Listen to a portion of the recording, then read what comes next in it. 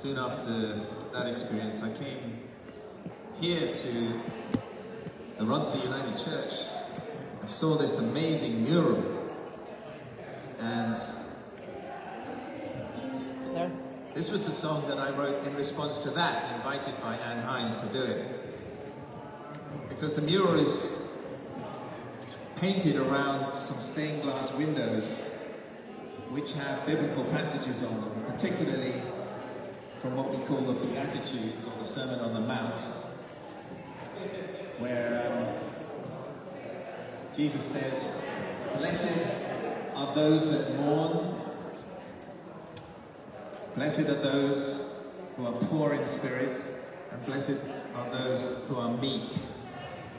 And I felt that the conversation between those words and the mural were very interesting. I've just been asked to turn it up a bit. Is that better?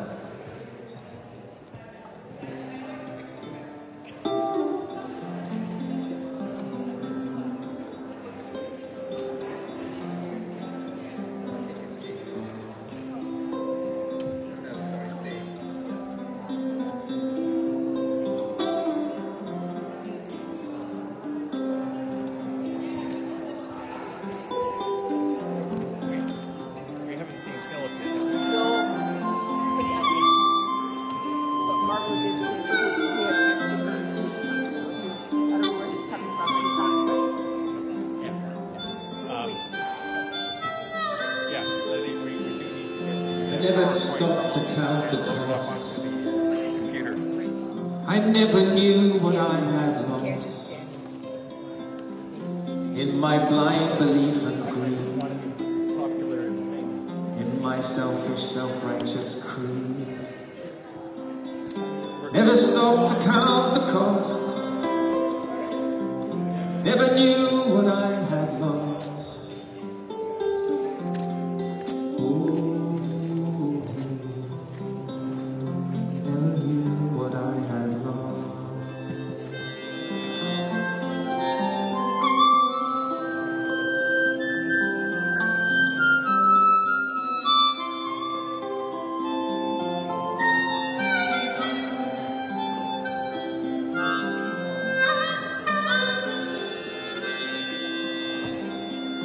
Blessed are those that mourn,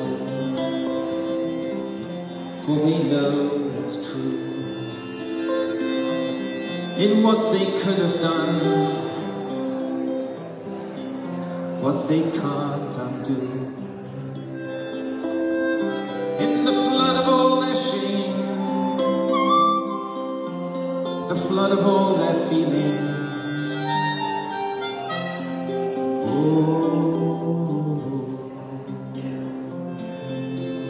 they find healing.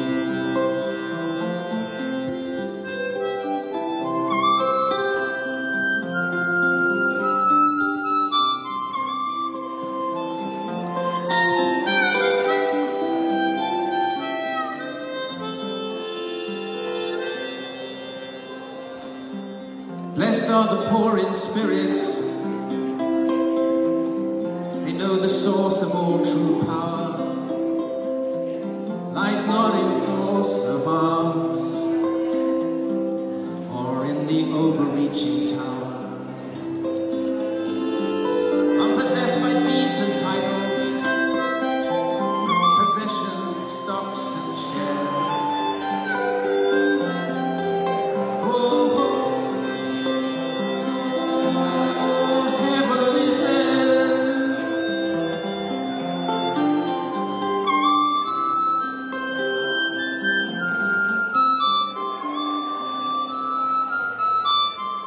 Blessed are the meek, they know the truth of love in the acceptance of what's given and in the meaning of enough. They know the turning of the seasons, life and death and birth. They seek for no dominion, communion with the earth.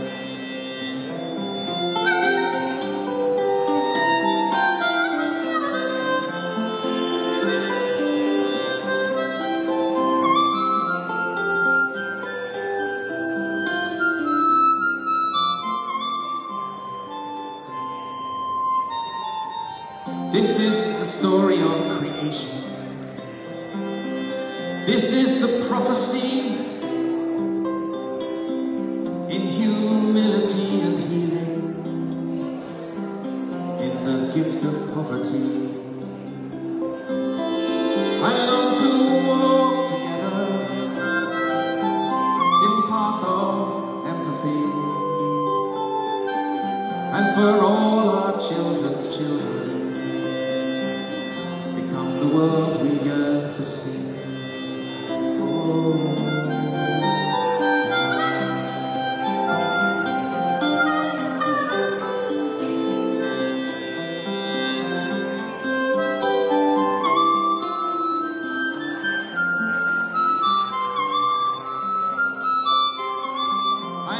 Dive together once again in search of long lost earth, inhuman,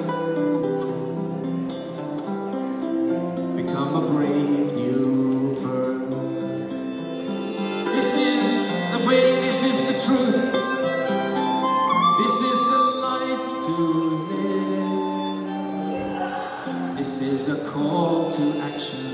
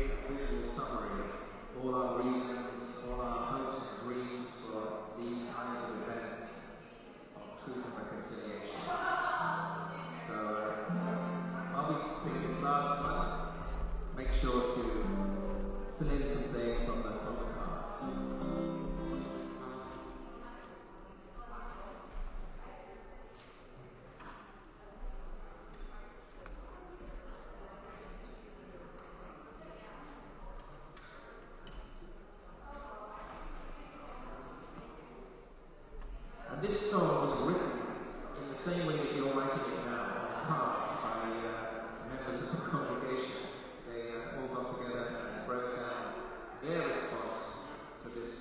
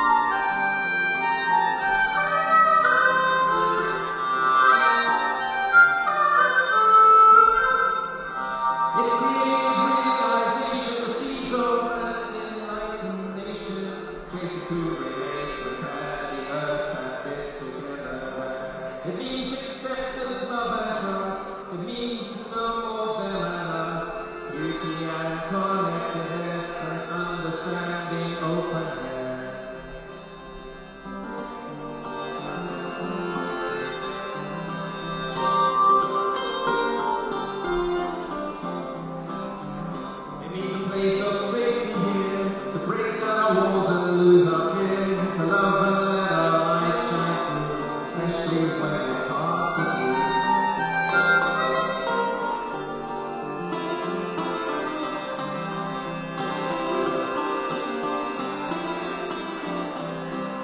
It means acknowledging the shame, acknowledging the ongoing pain. It means we face and do not pass the blame, dare to stand against the inhumane. And enjoy your sorrow, delight the dread, exhilarated by the challenge ahead. To listen, to learn, follow, and respect, teach and give to the native recognition of it.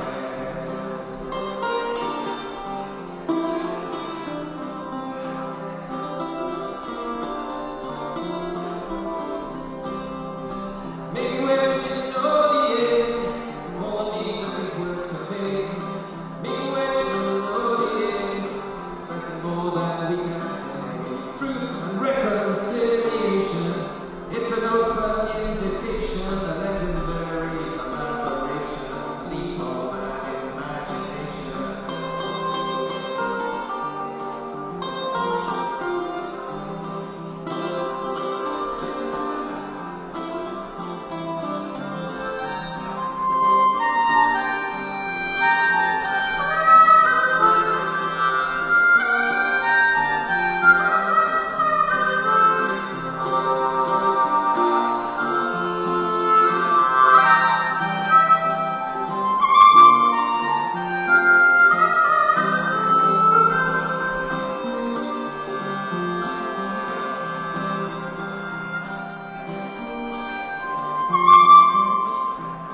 So welcome to this celebration of truth and reconciliation, sharing stories, fears and dreams, exploring what welcoming means.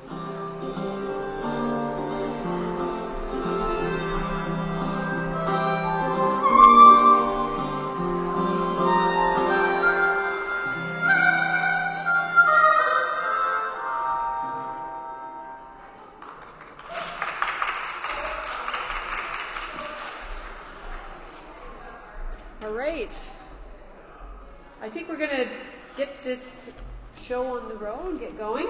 And I just wanted to, my name's Nancy, and I'm one of the members of the Indigenous Relations Group here at Ron's Tales United. And I just want to thank people for coming out tonight. We're just calling this a reconciliation event, and we've been organizing this for a few months, and we're really excited that people have come out. As Tim mentioned, and I would like to thank Tim and Ruth for their music, for sure. Thank you very much for that. So when you came in, you got a little colored card, and if you could put one or two words or thoughts about why you came to this event, and drop them in this basket. Some people have already put them in the basket. We can just kind of go, we're not going to do it like an offering, where we hand it down, but I'll just pass it down. And then Tim is going to do something that he's done in some of the other meetings that I've been with him. He does a visual summary of the event using the words that people have put down on paper. So thanks for doing that, Tim. The other thing I just wanted to mention, when you came in, you got a little discussion sheet. There's just 2 questions. And you're welcome to jot down your answers, thoughts about those questions during the course of Margot's and Phil's presentations. And the purpose of these is for those who want to stay afterwards, after Margot and Phil have talked. We're going to have just little informal discussion groups. There's a couple circles there. There's another circle at the back. We're going to have some juice and cookies in the back, take a little bit of a break after people have spoken, and then join into discussion groups. And the plan is kind of to use these 2 discussion questions to inspire a discussion. What was meaningful for you, and were you inspired to act by what you heard tonight? And then using the results, what people write down, then we're going to have a little bit of discussion, come back together again with Phil and Margot and have a discussion and a bit of a dialogue about this. Because we're calling this a reconciliation event because what we try to do here is both to educate and to act. And those are both equally important. So I want to begin the event formally with a land acknowledgement that one of our members, Tim Oakes, is going to share with us.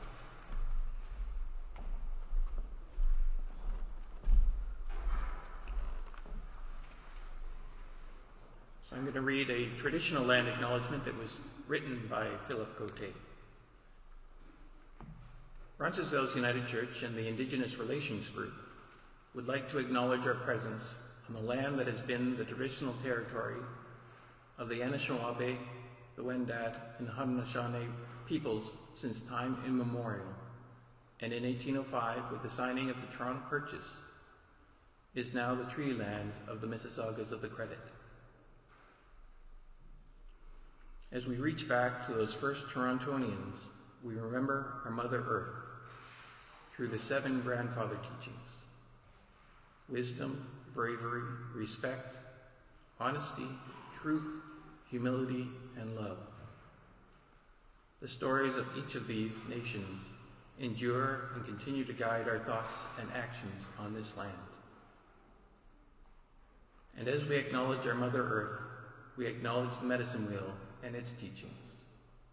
We recognize the 4 directions: north, south, east, and west, and the 4 seasons: spring, summer, fall, and winter. It is these 4 seasons that represent the circle of life. Nindin awem aganegdok, which means all my relations, which means we are all related.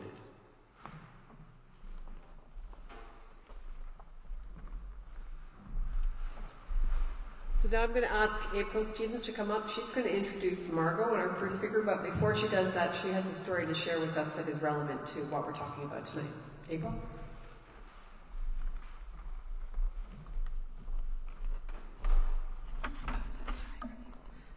Hi. Okay, so I wanted to share with you a story about my aunt.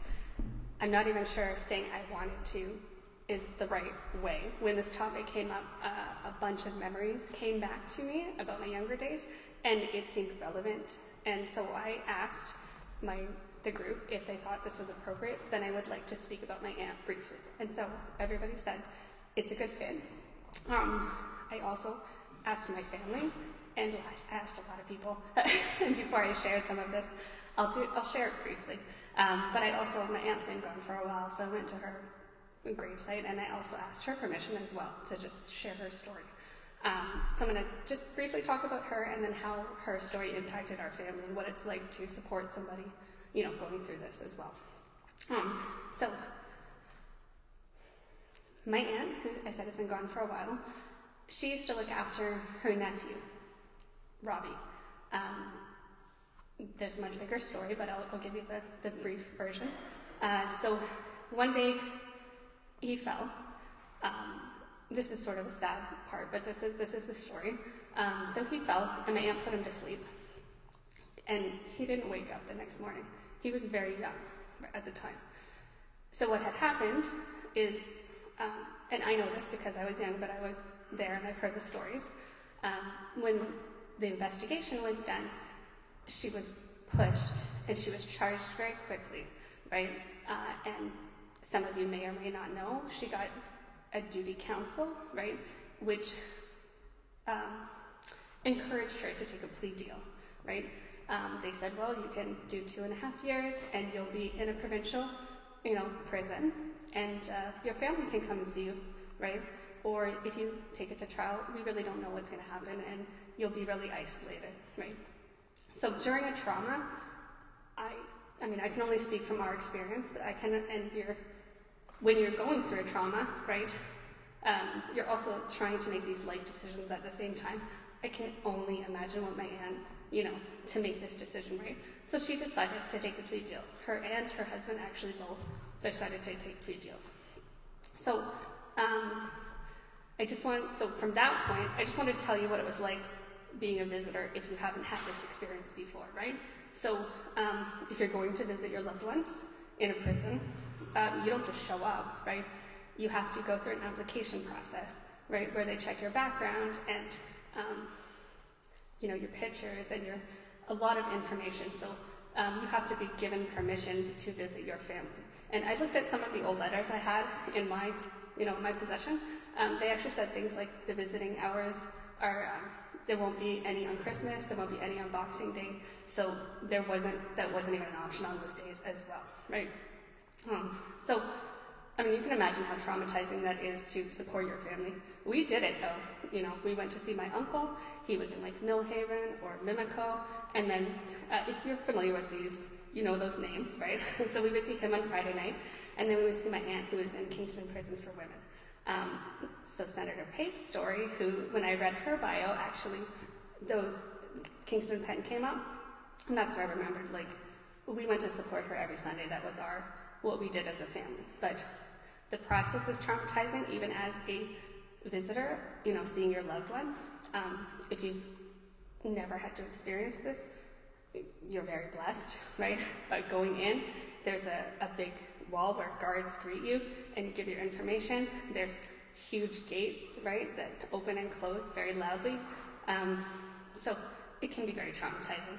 And my aunt's story, it was hard for her. I just told you the brief part of the story, so it was difficult, to say the least. But we supported her, and she wrote me letters often. And like I said, she's been gone for a while. I brought 2 pictures, which I didn't have time to put anywhere, but maybe I can show you later. And so I just wanted to give you one small thing to finish off here. So when I started pulling out her letters, this was like 88, so I was pretty young, right? But I was learning guitar at the time, and I felt like maybe my aunt was giving me this message. So she'd asked me if I would learn a song, and it's called Tie a Yellow Ribbon Around the Old Oak Tree, which some of you may know. So I learned it. So I'm just going to sing you 2 lines of it, because I didn't realize how relevant it was, because I hadn't bothered to learn it. But so I'm going to give you 2 lines, and then I'll introduce Margot in a minute. I'm going home, I've done my time. I've learned what isn't his and mine.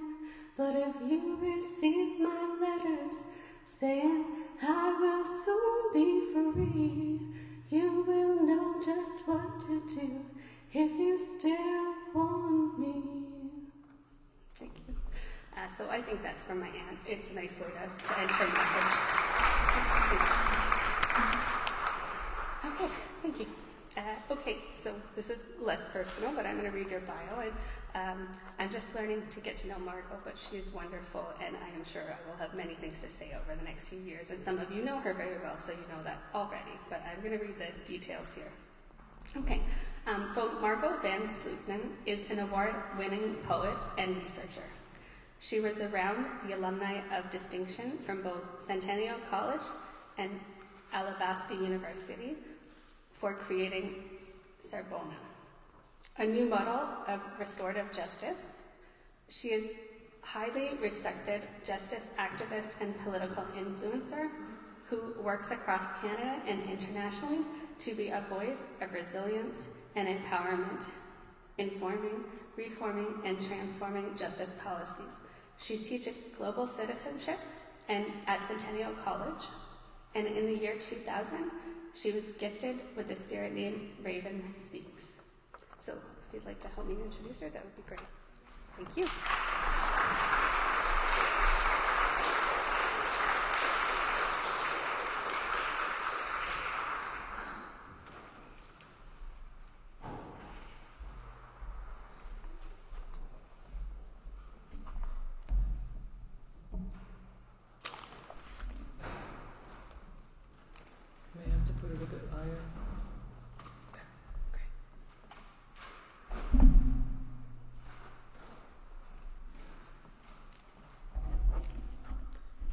My students know me for talking off the cuff for the content that I wish to share tonight, required me to put it in writing, so I'm going to read.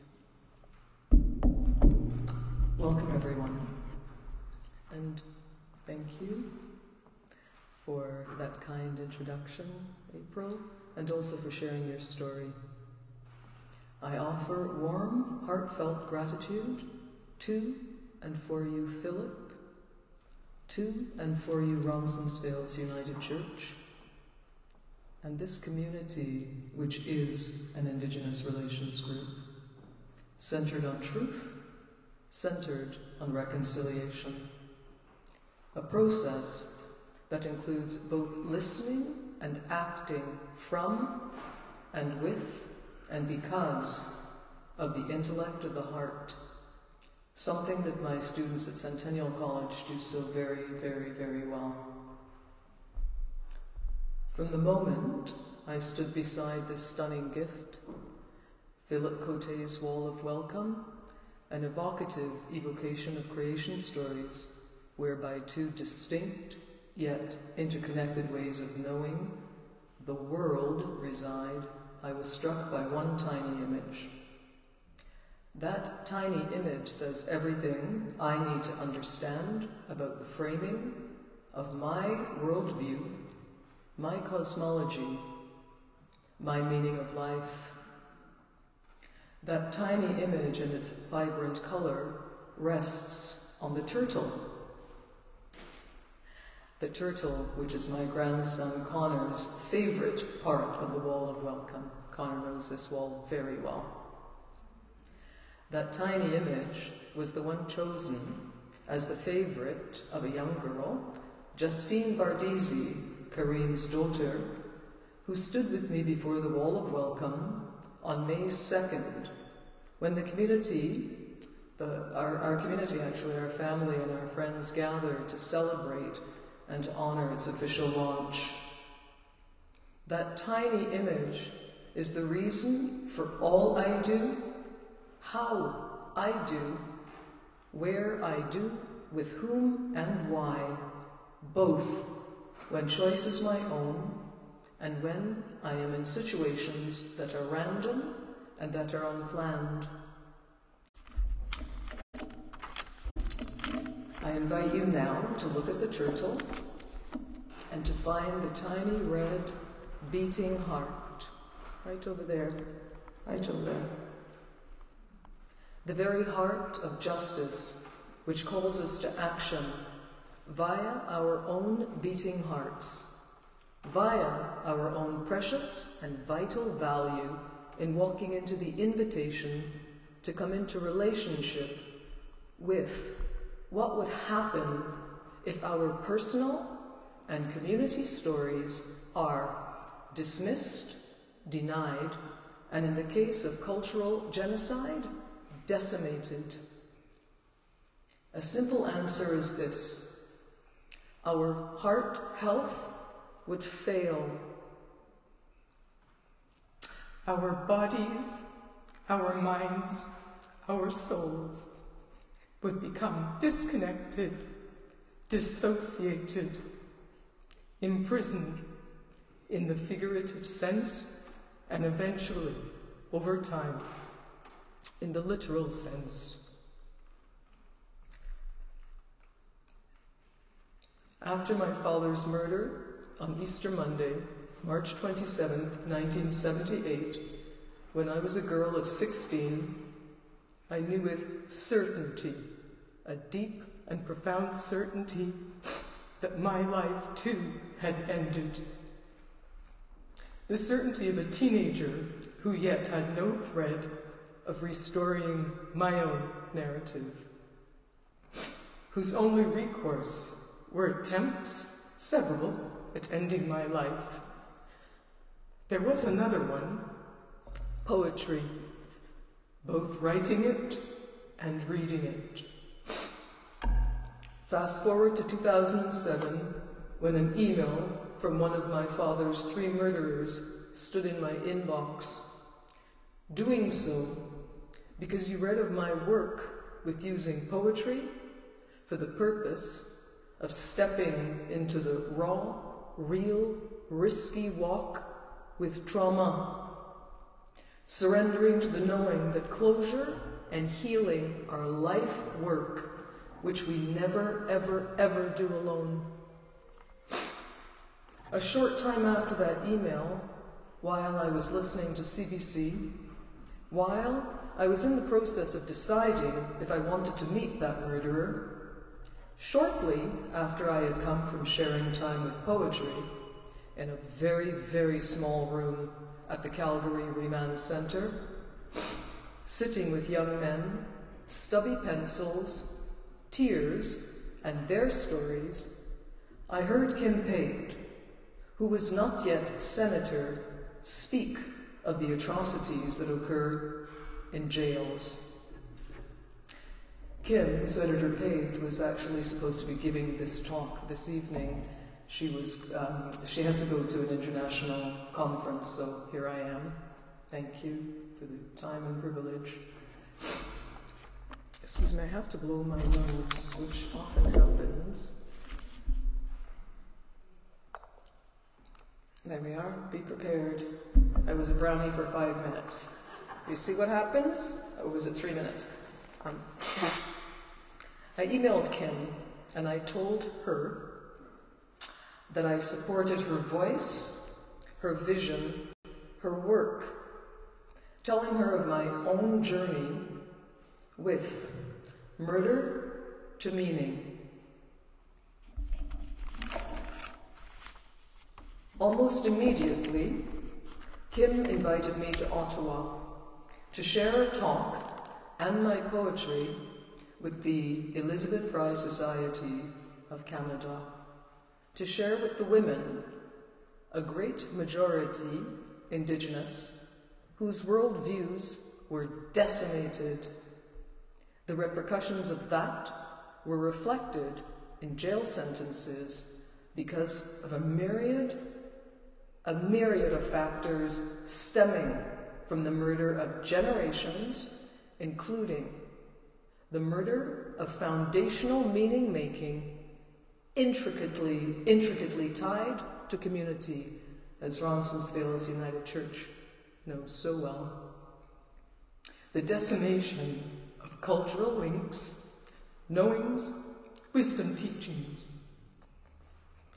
The brutal decimation of cosmology.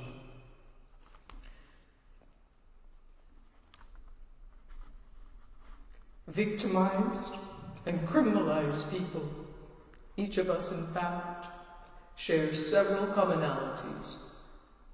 One stark, cherished, and undeniable one is that little image right over there, and my earrings, by the way. The little image with the big meaning. The one on the turtle that Connor loves. That image, which is both in us and of us. That precious source of shared humanity. The red, beating, burgeoning, beauty-filled heart, which can be broken by bullets, which my dad's was. His name was Theodore. Brutalized by the destruction of our self-worth when our life's meaning, which is steeped and nourished by community, is wiped out. Philip's Wall of Welcome and his teachings about the eighth fire is our invitation to the calls to action to come to know that even if and when we do not have the right words for expressing our relating to and our relationship with Sabona, shared humanity, our hearts will speak to us. Our hearts will speak for us. Our hearts will throb us into tender and compelling trust to come to understand, as Mary St. Clair, another kindred, for a time senator, right alongside Kim, said, Murray said, the truth will set you free, but first, the truth will piss you off. Yes. Our hearts of fire know that we are connected deeply connected. Even before we have the words to ask the questions that I have asked myself each time I have been into a jail across this country, and I've been into many of them, as well as overseas. Specifically for Canada, these are the questions. Why is it that the prisons in Canada, in those prisons, the growing population is Indigenous women? I'll give you 3 words, but there are more answers. Indigenous women, victimized, face brutal violence and horrendous discrimination.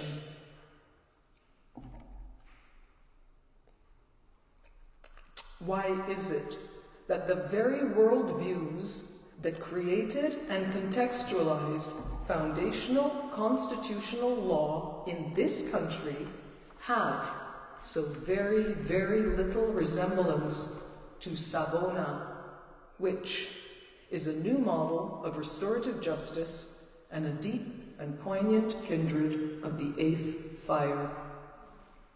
And further, the heart, after recognizing the ache therein, begins to ask, how can I offer of myself? How do I learn? How do I unlearn?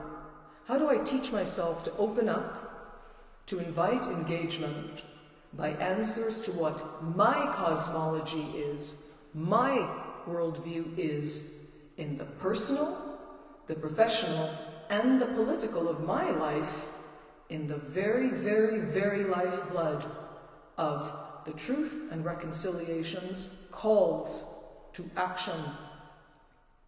The life-infused and life-affirming fact that on a freezing Friday night we are here right now is the heart's voice of wisdom, is one shard of a step to the decriminalization of Indigenous worldviews, which extend into leaning into what we will continue to learn from Philip's wisdom via the 8th fire as that piece of beauty, poetry and paint, the wall of welcome, which is itself a throbbing, beating heart, continues to speak us into lived and into living justice. I would like to end my sharing with you with a poem. I wrote it specifically for tonight, and I gift it to you. And this poem is contextualized in words that were said to me by Archbishop Desmond Tutu when we shared a beautiful, lengthy, and very kindred conversation in Cape Town. We were chatting, and then my friend Andrew was with me, and Arch, as he said, just call me Arch, tapped me on my knee, and he said to me, Margot, remember this. I did my walk my way. You do your walk your way. I wrote this poem from my heart to your heart, relating to the heart on that turtle, the heart that invites us to find what our way, as Nancy mentioned, to action is regarding the Truth and Reconciliation and the calls to action. My poem, your poem, is entitled Into the Heart. Into the flame of fire calling, our voices lift us. Our fraught and fragile shames transform to light. Fresh as crystalline new-fallen snow, as each step we take into the core of justice spells the knowing that our hearts speak our shared humanity, that our hearts speak Savona. Thank you.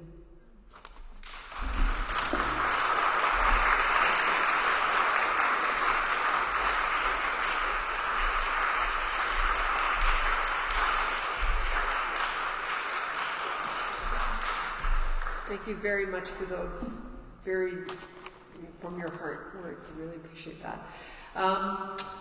So I'm going to invite William Brereton to just introduce Phil. You come on up, Phil. Come on up, Will.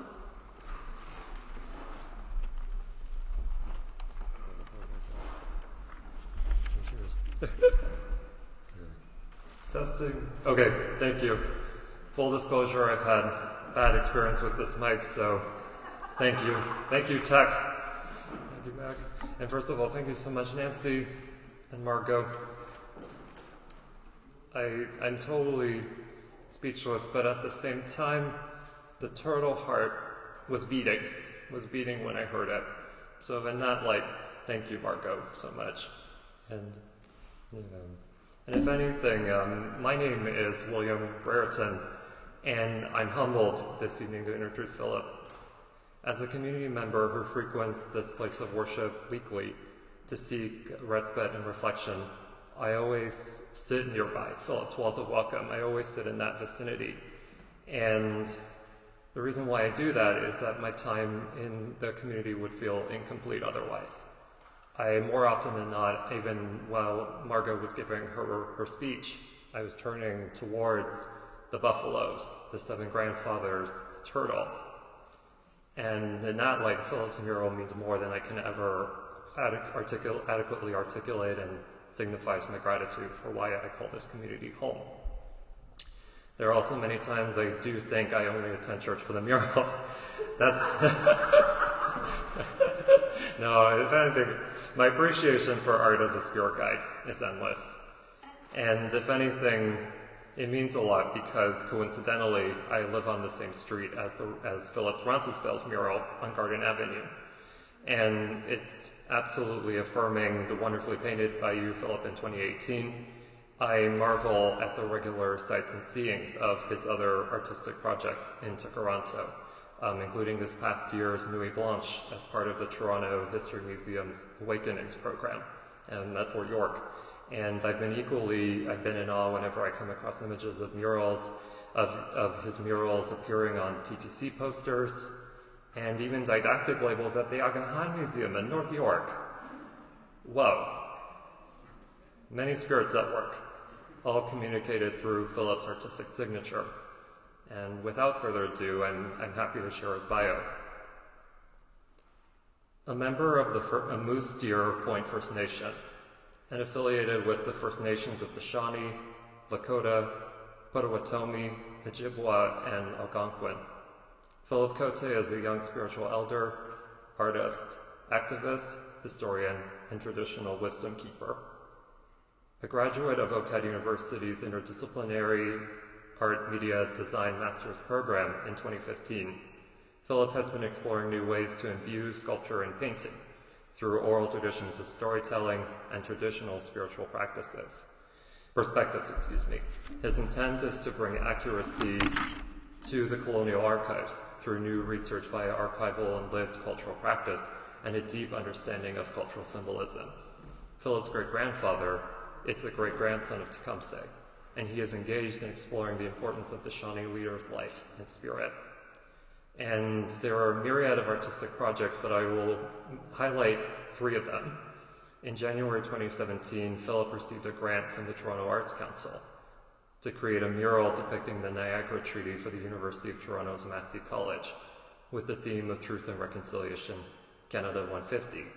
And after a process that involved an unlikely pairing, in other words, the artist in discussion with Reverend Ann Hines and community members of Roncesvalles United Church, Philip painted in the fall of 2021, which we are so blessed to see right in front of us, the first Indigenous art mural inside a church in North America, on Turtle Island. Exactly.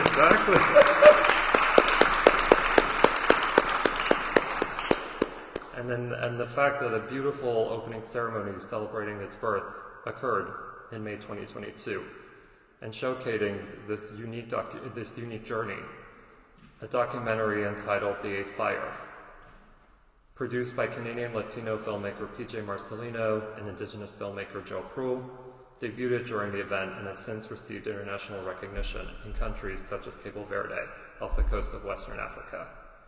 And furthermore, the most beautiful thing about this evening is as I look around my peripheral vision, the amount of new commissions and goings that Philip is up to, this beautiful work in progress we see will be on display at Mohawk College.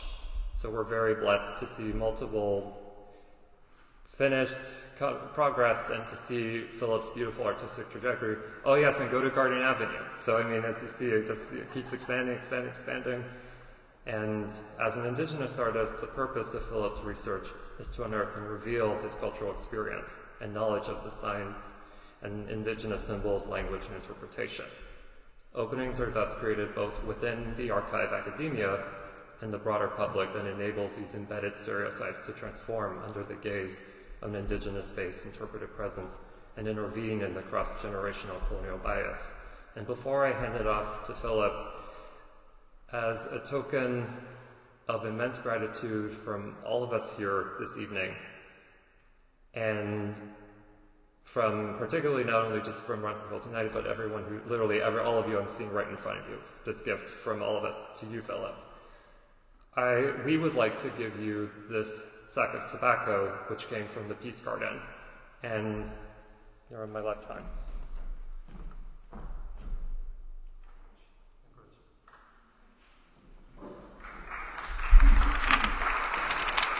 Thank you, everyone. And thank you, Philip.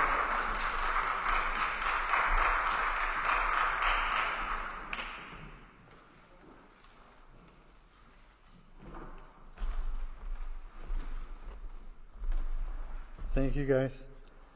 Let me flip on this contraption. Can you hear me now? Hello?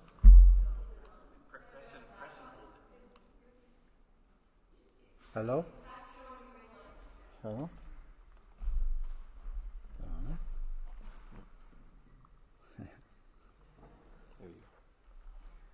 Hello? Can you hear me? Very good. So, miigwech to everyone here supporting me, Anne, Margot, Cassie, and of course our announcer here. I've had a really difficult time trying to figure out exactly how I was going to present this this idea of the criminalization of Indigenous culture. And I didn't know if I should just take a scholarly approach and just go do some research and compile everything together. And I tried that. That wasn't working. So I decided I was going to take a look at my family history, because that's the best way to tell a story about the effects of colonialism and the effects of that criminalization of our culture, and how people learn to deal with it. And my family is a prime example of that kind of resilience, persistence, and belief that we were put here for a very important reason, and it certainly wasn't that. And I'm going to do my usual. First, I'm going to just work on this. I wanted to start with our culture, the beginning of the universe. But even before we do that, I'm going to. I want to do a smudge. Uh-oh. Is that working? Yeah. Okay, something's going on there.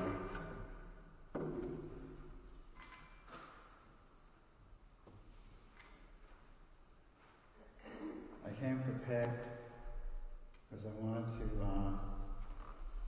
do this properly. Oh, look at that. Okay. I brought no, I didn't. No, it's too cold. Okay, here we go. Okay, so I'm going to do a little smudge before I start talking, and I want to do a song, a traditional song. So I want to clear my thoughts, my vision, my voice, my hearing, my body, my legs and feet. And last and most importantly, I want to clear my heart. So I'm preparing myself now to speak because I'm going to talk about my ancestors. I'm going to talk about some of these cultural kind of parameters that bring our cosmology into oral space. So I'm going to do a song.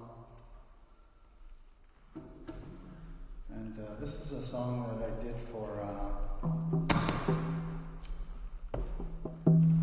something's over there. So I'm going to do this. This is one of my favorite songs. I like singing this song. This is a song about the pipe. We call that medicine, or that ceremonial pipe, we call it a chinoopa. You'll hear it in this song.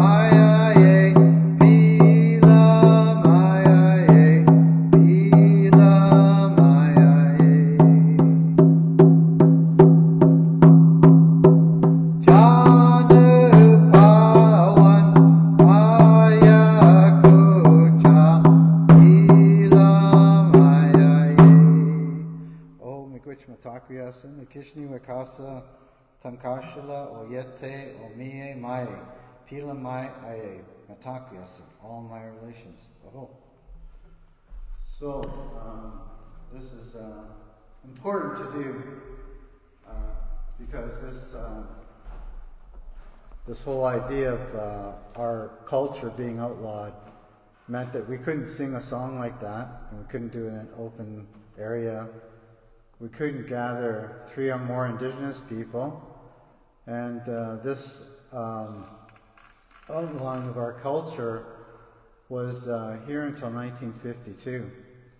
And so it wasn't until 1960 that Indigenous people were given the right to vote. So the main obstacle for Indigenous people all along has been representation. So Indigenous people haven't been represented since the arrival of these new people from Europe. And so this is a really important beginning that I'm going to talk about here, talking about the beginning of the universe, talking about the great black void, and how in that black void there was a spirit, and that spirit sent 4 signals out into the universe, waiting for a response, and when there was no response, that spirit called those signals back and said, as you come back to me, create light in the universe. And at that moment, all the stars were born. And from all those stars, planets began to form until a planet that could hold life was formed. And that's where we come into the universe. And so that's the arrival. So the 4 elements, so the 4 elements were drawn up from the earth, and they were put together to form that first human. That first human was lowered to the earth. So that's our creation story. That's how it begins. And it sounds pretty fantastic when you think about it.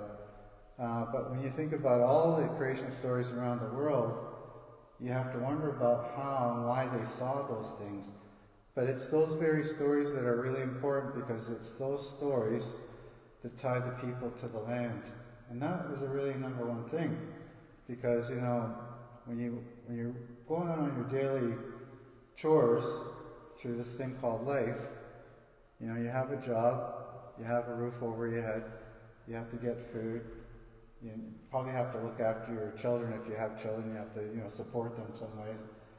But when you go out into the road or out into the street, you know, when you're walking down that street and you're milling about doing your thing in this society, you know, you don't often think that you don't belong. You feel like you belong here. This is what your purpose is. That somehow your world is connected to this life that you have built around this society the way it is. So Indigenous people, for a long time, didn't have that feeling. Because, you know, when I was a child, I remember I didn't feel like this is my home at all. And because I wondered how I was supposed to fit in here, because I didn't feel accepted in a lot of the places that I grew up in downtown Toronto. And but I just wanted you to take a look at this for a second, because this is really important. This is something that was part of that ways that our culture was outlawed. And how that works and operates is that, you know, this is our whole story here on this board, and it's a pictographic form. It's done on a birch bark scroll, and it starts in the beginning. So if you go right to the end where those 4 little guys are in a round circle, that's the beginning of our story. It's the beginning of the arrival of that first human. They're getting ready for that first human. So they're making way, and there's 4 stages to this purpose of getting this human ready to come. And so you can see those little bars in front of those guys, runs up and down on that pathway. Then there's a little guy in between the 2 long bars. That's the arrival of the first man. So he's come, and he's come to learn his teachings, and he goes through these stages of life. And what's important is that these 4 stages that he goes through, we are all going to go through. So he is the first one to go through those stages of life. So, you know, we have a medicine wheel. It has 4 quadrants on it. It's divided into 4 elements and 4 kinds of power. So in the beginning, that first power is the water. And that's where we all come from, because our mothers carry us for 9 months in water. And so we all come from there, so we understand that completely. So the second stage is when we go to the air stage. This is when we begin to start communicating, start thinking about our experiences in that first stage. And we start putting oral language to that experience. We build this thing called knowledge in ourselves and our experiences. And this is really important, because these 2 things, these 2 stages, are getting us ready for the 3rd stage. So the 3rd stage is really important, because this stage is the fire stage. So this stage in your life, you begin to understand what this is all about. And this is the sacred fire right here.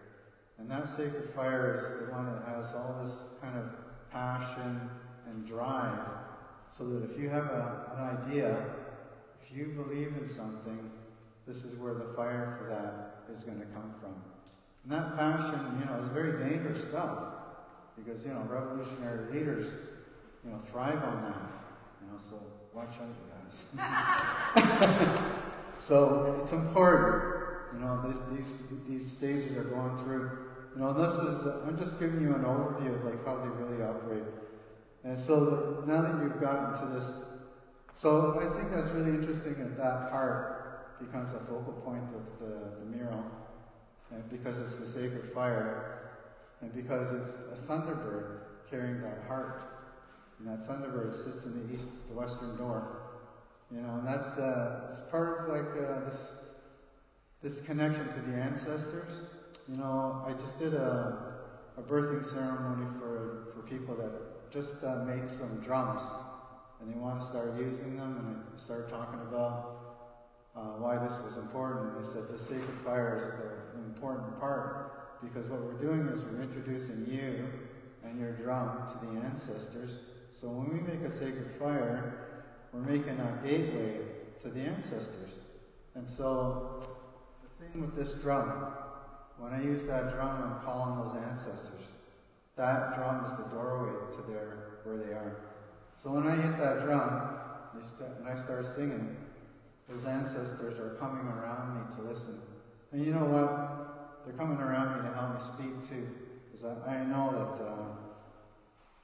when I get up and speak, a lot of times I too say things right off the cuff. I don't write things down. Because I know that I have to go by the energy in the crowd. When I get up and talk, I go with the energy. And even when I'm doing ceremonies with people, and there's a large group of people, the energy is it fluctuates a lot, because there's so many different kinds of people going in different directions in the world.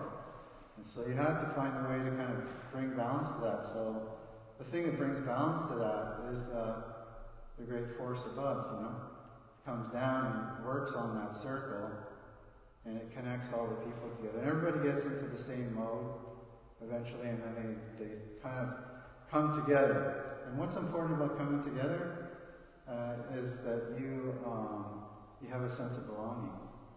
So there's some really important things about getting to this place where you get a sense of belonging. And it's a place you call home. And home could be anywhere on the planet. If you get that sense of belonging anywhere on the planet, it's home. And I think that's a really important thing for us all to know and understand, that whatever we're doing in the world as human beings, that we have a sense of belonging. And so the last stage is really important, because that last stage is the earth stage.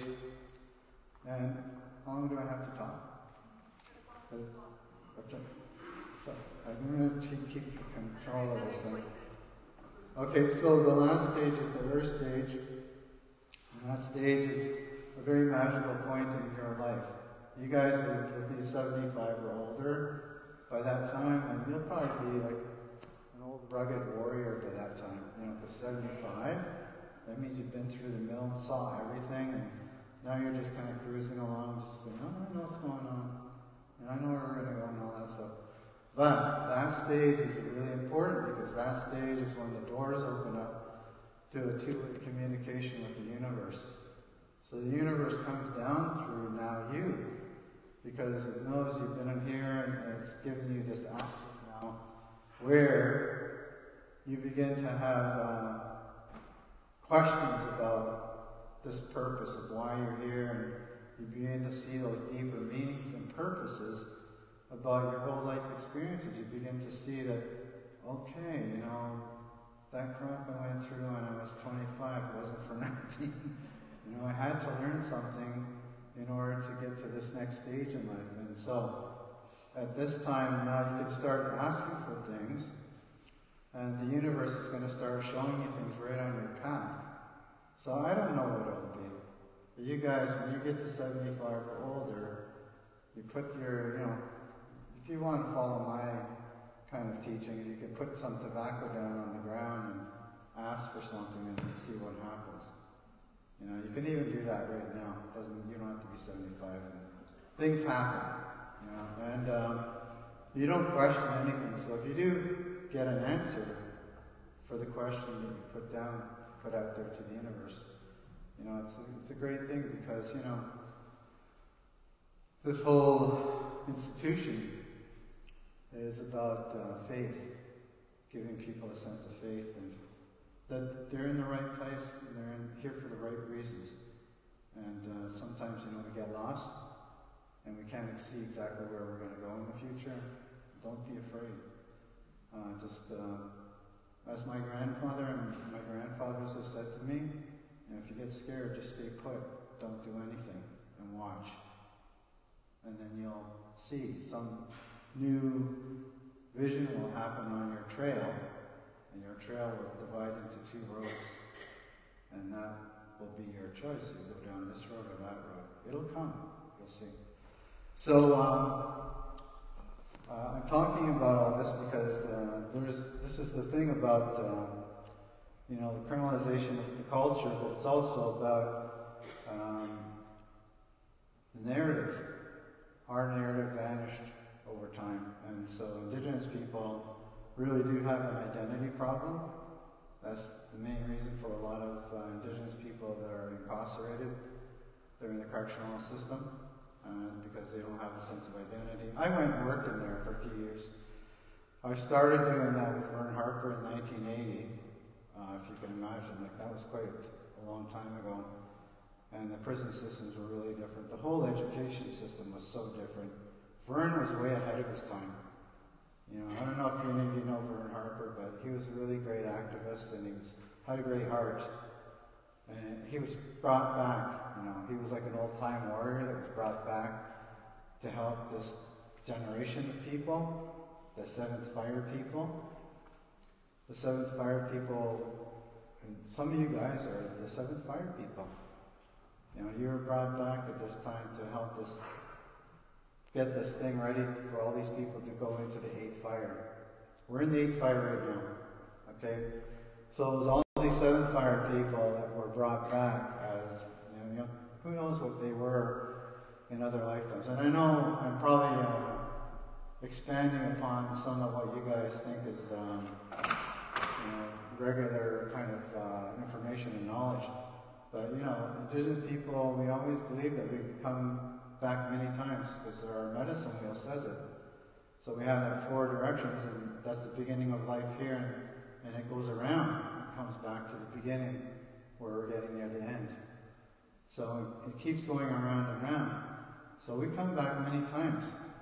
And so I know that myself, I believe it myself, that I've been here many times, and this is important because, sometimes blood memory is kind of held in these physical forms, and that sometimes we access that blood memory by doing familiar things, like learning about the culture, learning about what your culture is.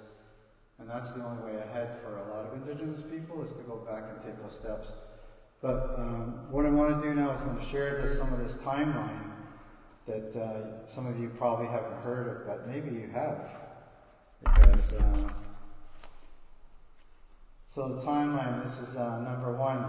Timeline starts 1 million years ago for Indigenous people. That's 2 ice ages according to our oral histories. And Western archaeology says that Indigenous people have only been here for 13,500 years.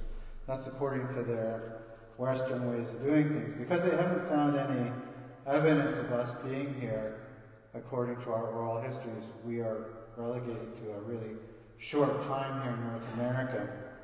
And I think that's going to happen for a long time because, the West relies on empirical evidence, where Indigenous people rely on this oral history.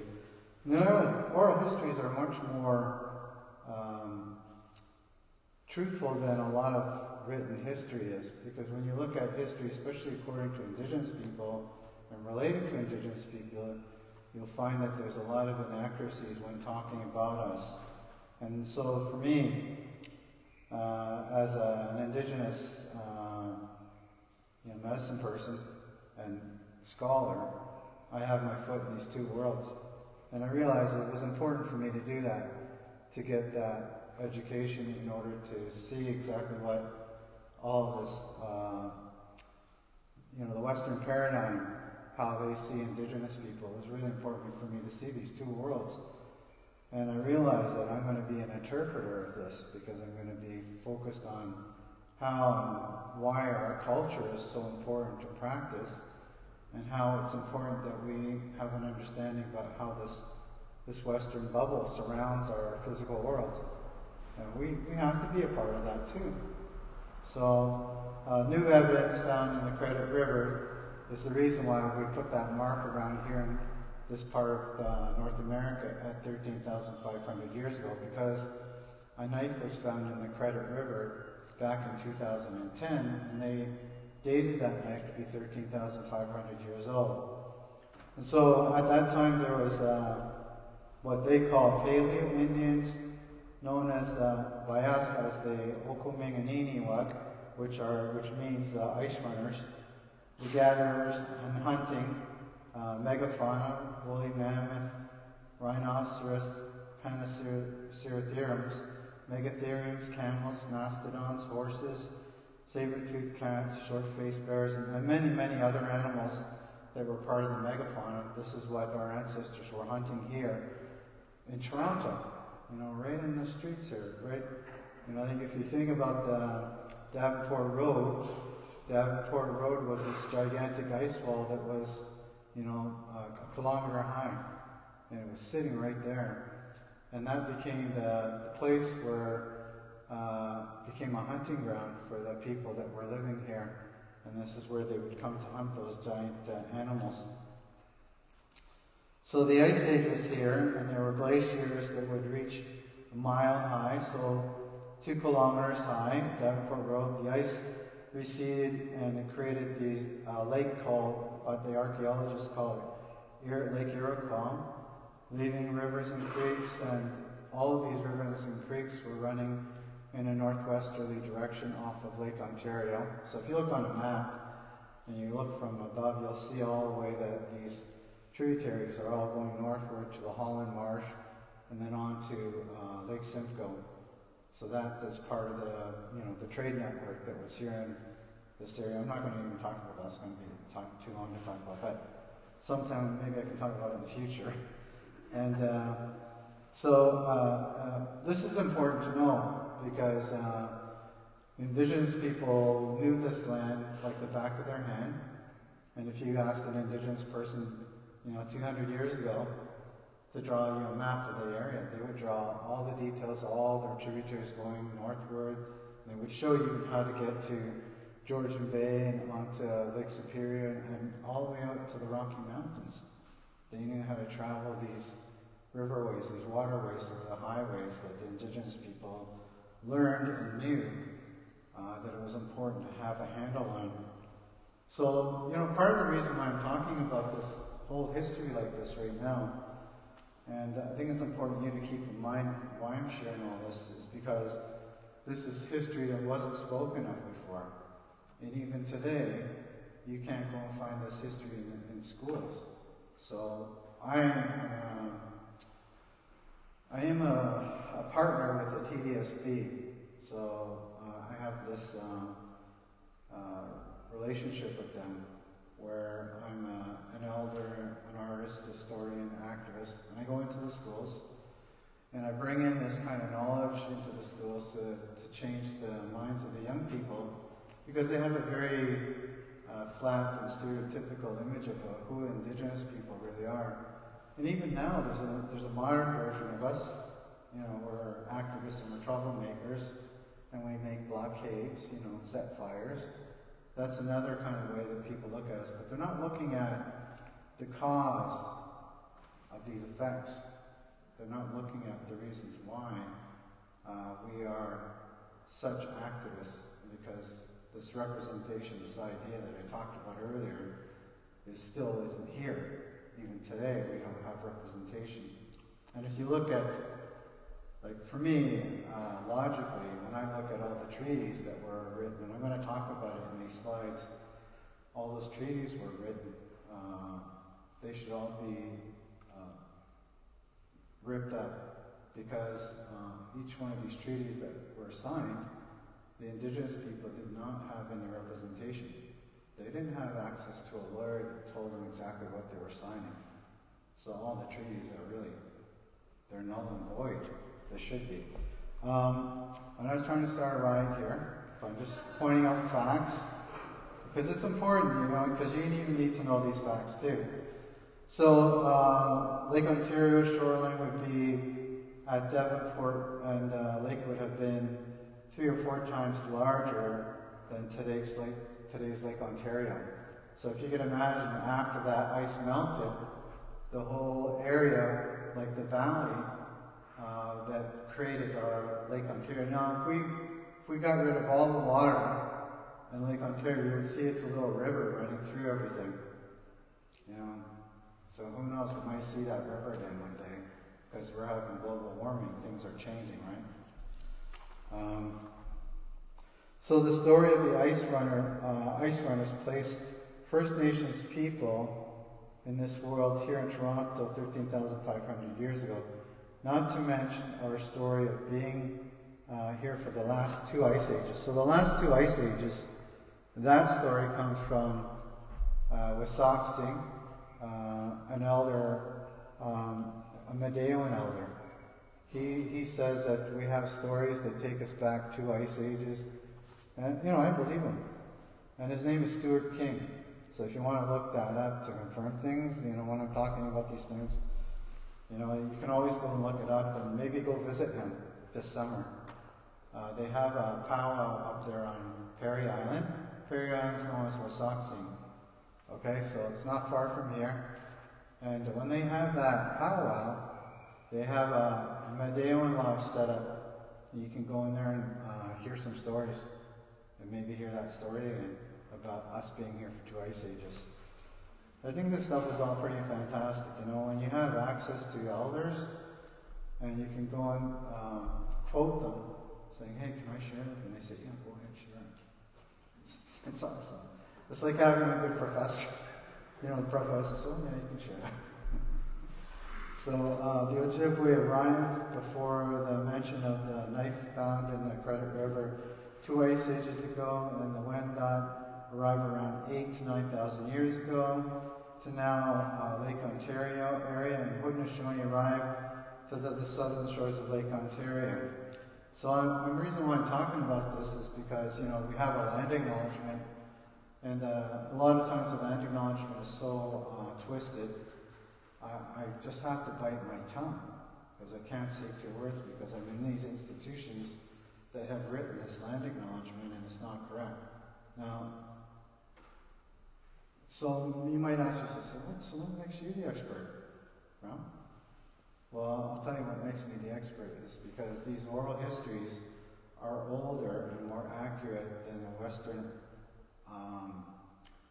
archives. Okay, so the archives are all Western-based descriptions, and those descriptions are inaccurate because, you know, when those first explorers came across the land, they didn't ask us about our culture or our history or our political protocols. Now, if I take a look at some of that history actually tells you what was going on just by the way they say it. So now, when they talk about, you know, those original explorers, you know, like Champlain and Etienne-Brulé, how they came across the land and like they were, you know, leading the Indians around, because that's how they say it. So when they bring those explorers across, and they tell you who's taking them. So when they tell you that the Algonquins are taking them across all these territories, it's because the Algonquins have access to all these territories because they are big shot political figures in this land.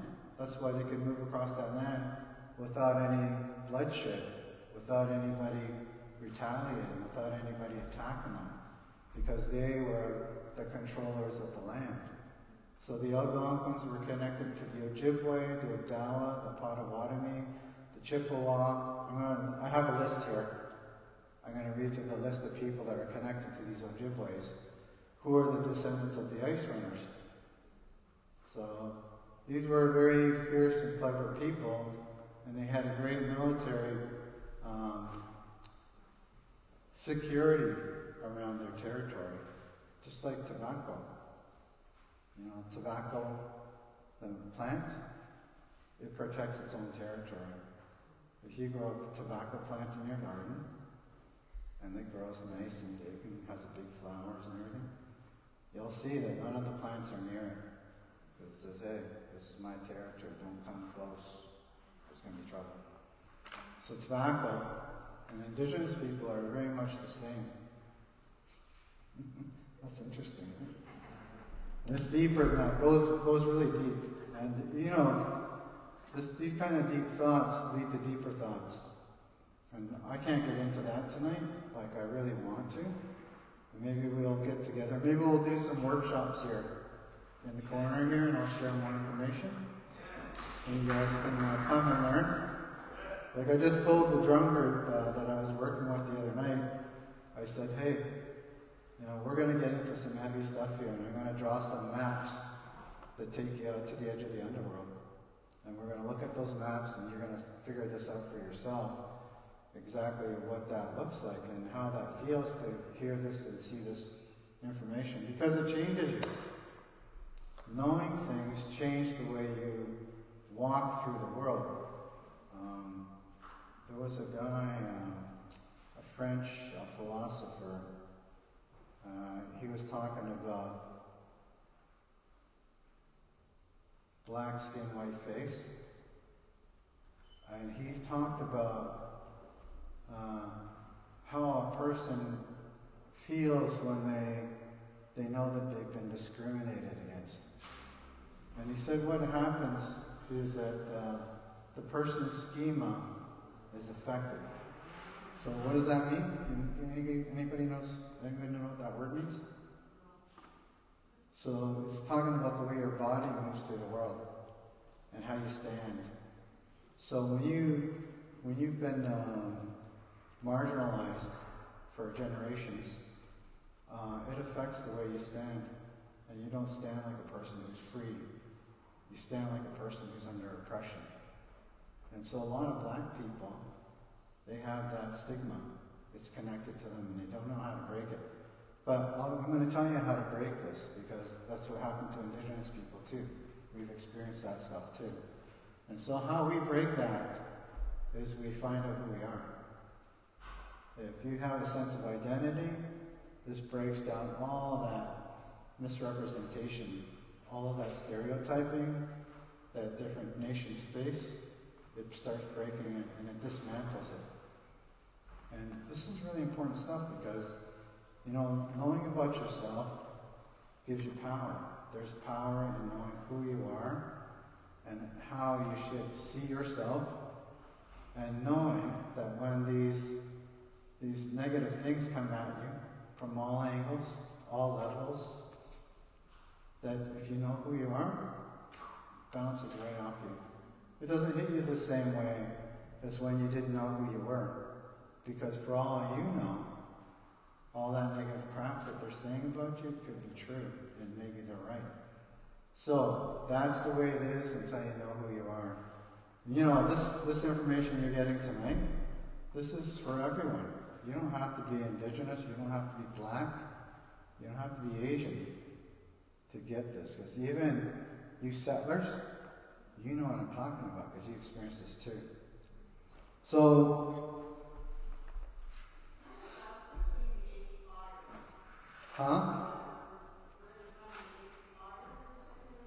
Yeah.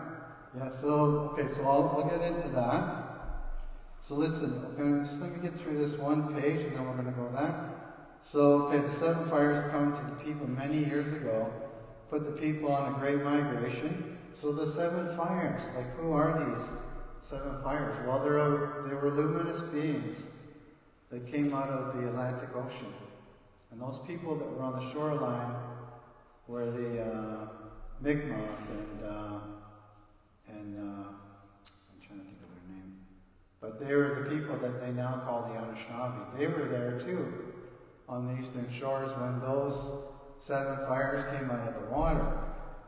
And they talked about the seven changes that were going to come, and that they were going to come to this place called the 7th fire. And when we got to the 7th fire, in the process of that 7th fire was everything was getting ready to be coming into the 8th fire. And so we're in the 8th fire, but we still have the 7th fire people here because they're needed. A lot of the 7th fire people were warriors. They called the warriors back here to open up this road to the 8th fire. They were called to open that road up. And why is that? Why was that important? Because there was a certain kind of destiny that was part of the reason for everybody coming in at this time. So if you were born in the 50s and 60s, you were meant to be here for part of the 7th fire.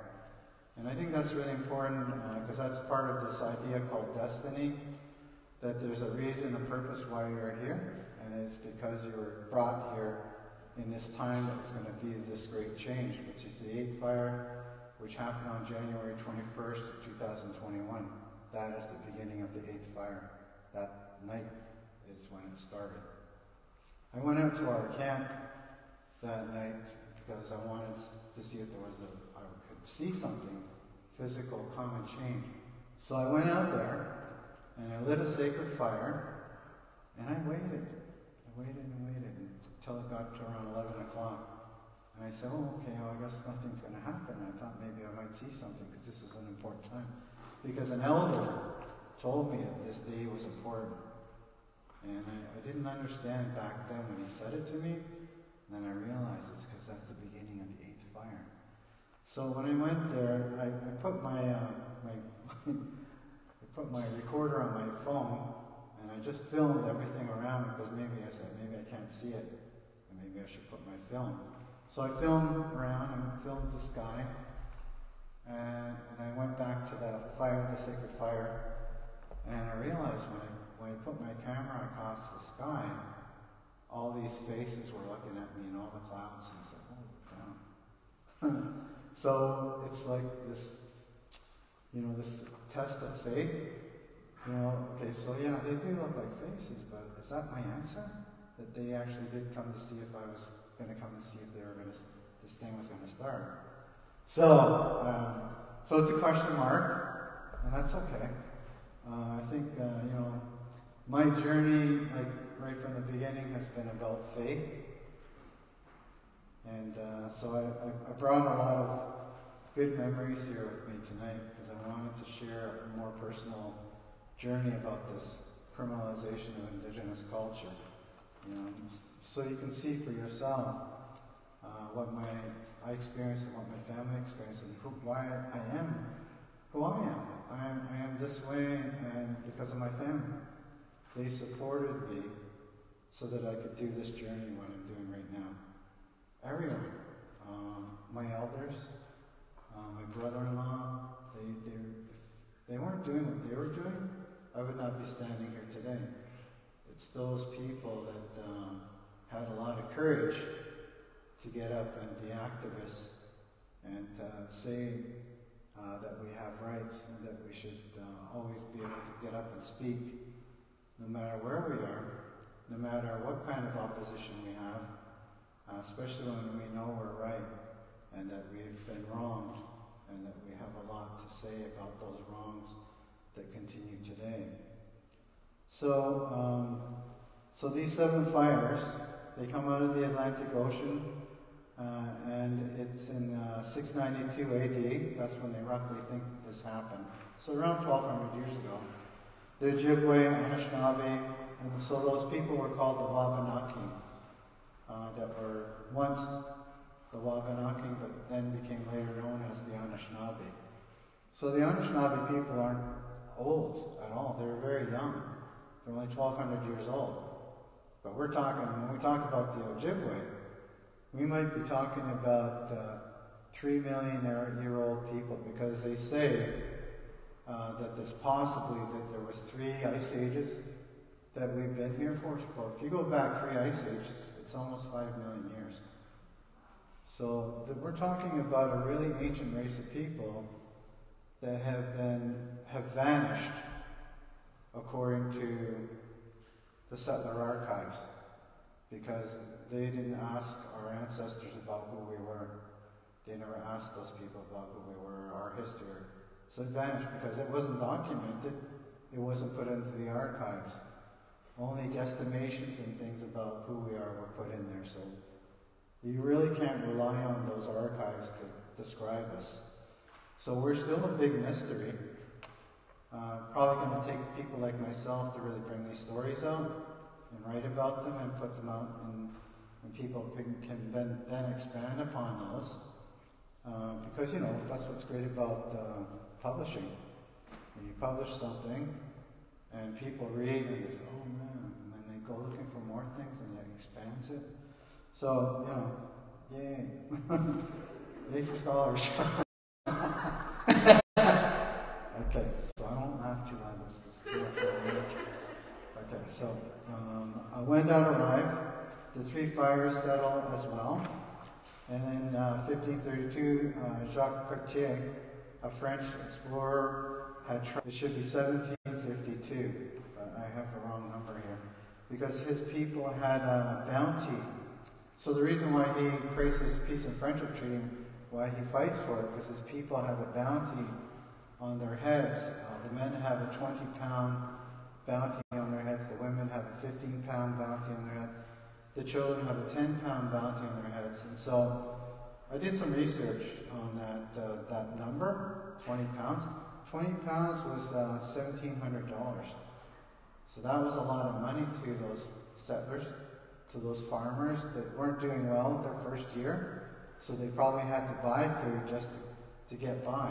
They couldn't, because they weren't farming properly. They didn't know exactly how to farm.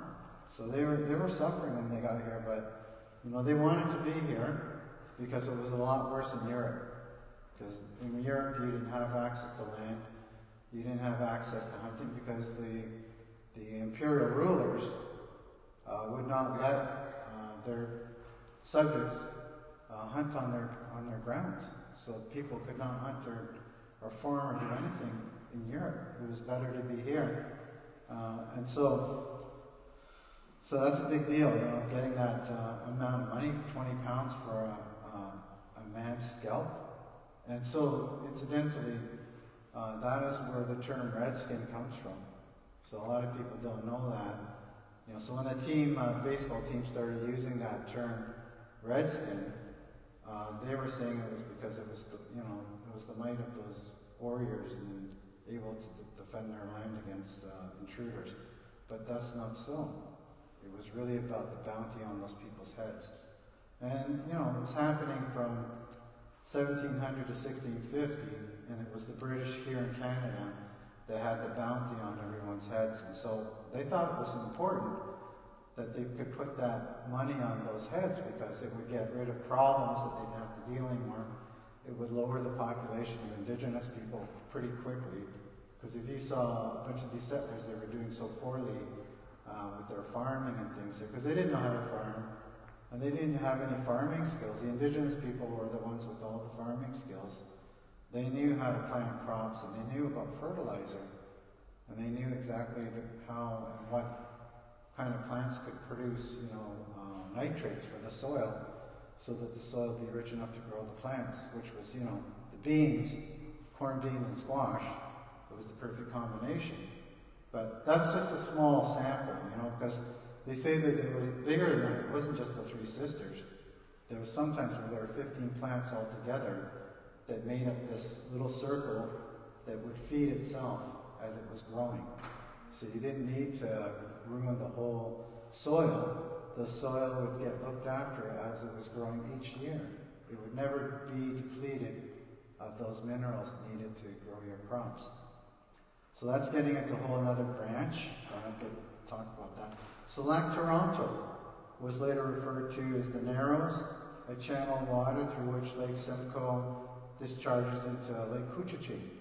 So this is important because, you know, if you look on old French maps in the early part of this discovery of this world, you'll see that what we know as Lake Simcoe is called Lac Toronto, because it was in Toronto, in the Wendat language, means fishing weir, or where sticks stand in the water, or where people gather. Those are the three references that that word means. And so we talked to a Wendat elder, and he said that all three of the terminologies are correct. You know, when we talk about specific words like that, like Toronto, we're talking about activities, we're talking about the processes that it takes to catch fish and dry them, and prepare them for travel, and prepare them for storage. And so that's what was going on. So when you were catching the fish there, and you're, you know, skinning the fish and hanging them up to dry, getting them ready for, you know, storing, that took weeks. So you were there for weeks. You'd be there talking to other people from the region and getting a lowdown on what's going on in the whole region, just by hanging out there, getting your fish ready for your community for the winter. So this was really great. That's just a small part, but it's an important part. And that small part is the beginning, and it's the fuel for the trade network that was going through Toronto over the last 5,000 years. And that was the main hub up there in Lake Simcoe. That was the fuel for that trade network that went from here to the Northwest Territories, down to Central America, and back up through Middle America, right up through the Ohio River, all the way up to Toronto. So this big triangle was a huge trade network, and even up here, they could have a cup of cocoa on a Sunday morning, because cocoa was being part of that goods that were traveling northward from the south. So I'm not making up any of this stuff, you guys. This is all research that I've done when I was working on my thesis, and I thought, I'm going to hang on to this. This is important stuff. Because who knows, I might use this one day. Here it is, I'm using it. So the Haudenosaunee Seneca arrived here around 1650, and because of the fur trade at this point. And so, you know, the Babby Point, that is a Seneca village. That was a Seneca village, it was there. But it, you know, it's been misquoted, misrepresented as a village that somehow that they own this territory. No, what that was there, it was a trading fort that they were operating. And they made an agreement with the Ojibwe to have a trading fort there. So the Ojibwe, they didn't want to go all the way to Montreal. So if these guys want to go to Montreal, fine, we'll bring it here and they can trade. Right? So that's how it really was. That's what was going on. And I know that story isn't out there, but that's the story I'm telling, and I think my story is really correct and very close to the truth, because, you know, they found the lady, when they were digging up the curves, they found the lady under the sidewalk. And everybody was freaking because it was a full skeleton. They realized it was a really ancient skeleton, you know, it was from 1650. So, anyways, the lady they dug up, she had objects on her, and those objects, the Haudenosaunee people have been trying to claim it as their culture. And said, well, it's not their culture. This is definitely Ojibwe culture. She had a special comb in her possession, and that comb had a carved image on the handle, and that image was that of a Mishupishu. So, anybody know what a Mishupishu is? Come on. What kind of scholars are you here? Okay, so the Mishupishu is a very powerful figure, and it's on my painting there somewhere. So the Mishupishu is an underwater panther, and that's my clan. So when I do my introduction, I say Anashnami Shinikajmo, Rajmo Mishkogiash, and Gichimanadu, and Dodo Mishupishu, Minwa Shani, Lakota Potawari, Ojibwe, Algonquin, Mississauga, Minwa Moa. So that's my traditional acknowledgement to myself, and but that Mishupishu is my clan. So this is the underwater panther. It's the most powerful creature in the underworld, and it's there to protect us humans. If we get stuck down there, that creature comes and protects you. So if you know that, you ever get stuck in the underworld, just say, hey, Mishupishu, I need you. sounds funny, but I'm serious. So this is, so the Haudenosaunee, after breaking the treaty with the three fires, they are forced out in 1694. The leaders, Saginaw. So this is the medicine wheel. This is in High Park. There's one in High Park. It's not built like this, but there is one in a place there. There's a mound by the restaurant in High Park, with the big parking lot. That hill is, at the top of that hill, one time, a long time ago, had a medicine wheel. So the medicine wheel was an astronomical observatory. Those tangent lines running out from the center pointed to different star formations that would arrive on the end of those points. And when it arrived on the end of those points, it would say, hey, it's time to harvest this, trying to plant that. So that's what these were for. Calendars for marking out different points in the year and help us to know when we should plant and harvest those things and when we should get our crops. So, okay, next. One more. So the reason why I'm talking about all this stuff and talking about identity is because this identity is connected with this really great diagram. So you can see the ancestors, you can see where we are. We're in this little kind of depression in the present. And the future is where we're looking to go. So according to elders, and myself, I believe it too, and teachers and people who are in the education field, they say that we're in the present, well, we can go up and over that hill and go forward into the future. We could do that. That'd be okay. But we wouldn't be able to see what those guys saw. So we need to go back and see what they saw first, because they had the original vision about where we were going to go. So we have to go back and take a look at what they could see. The only way to go back and see what they see is to go back and do what they did. So go back and do your Sundance, go back and do your Vision Quest, go back and do your sweat ceremonies. Go do all those ceremonies and experience what that is, because that is where the blood memory is. So when you reenact an event that was part of your culture, you're opening up this doorway to this memory that's built into your DNA that awakens it. It awakens it and it begins to say, hey, this is the right way, this is where you're going to go. So when you get to this place where you can open up and access that blood memory, then you're opening up your mind to new visions about possibilities of the future. And who's to say that the ancestors didn't plant that vision in your head so that you would know exactly where to go? Right? Okay, next. So this is where I come from. These are the reserves that I belong to through my lineage. So there's Cape Croker, there's Moose Deer Point, and there's Magneto. So those two were, so my grandmother and grandfather, my grandfather comes from Moose Deer Point, my grandmother comes from Cape Croker, my dad comes from Magneto. So my dad is Algonquin and Mohawk, and my mom is Shawnee, Lakota, Potawatomi, Ojibwe, and Mississauga. And those are the reserves that those two, so the reserve with the Shawnee, Lakota, Potawatomi, Ojibwe, that's where the Cape Croker is.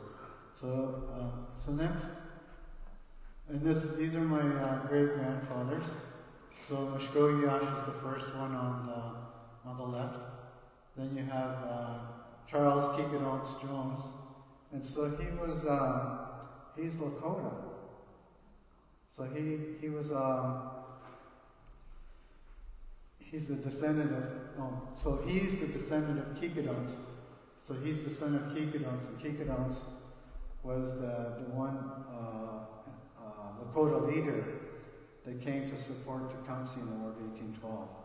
And so it's his Keegadonks, it's his children, and Tecumseh's children that come together to make my family up. That's why I'm here. And so that's also him. Charles Keegadonks, when he's older and he's got that headdress on, and he's got a rifle in his hand. And so he didn't let any of these church people come and take the kids to residential school, apparently. And so let's move on. So there's my dad, and there's my mom. So Gerald and Beverly, and there's my grandfather and grandfather, and my grandmother. So this is Harvey and Ethel. And next. So this is me with my daughter and her first twins. And the guy on the left there is Richard. That's my son-in-law's father. I don't know, those are cousins, I guess, those other kids. And next. One more. So this is Cape Coker. My family helped build this church. It's a United Church in Cape Coker, and built in 1892. It's up on the Bruce Peninsula. And so my family were the Jones family, and they had that church they would go to every Sunday.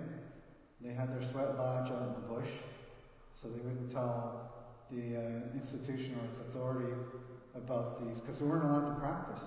So it was a hidden thing for a long time, probably until 1952.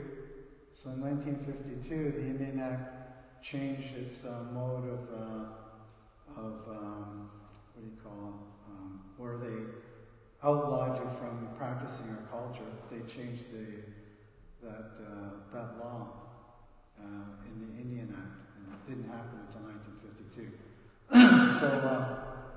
Sorry. But so in 1960, Indigenous people could not vote until 1960. So that's not that long ago, right? So next.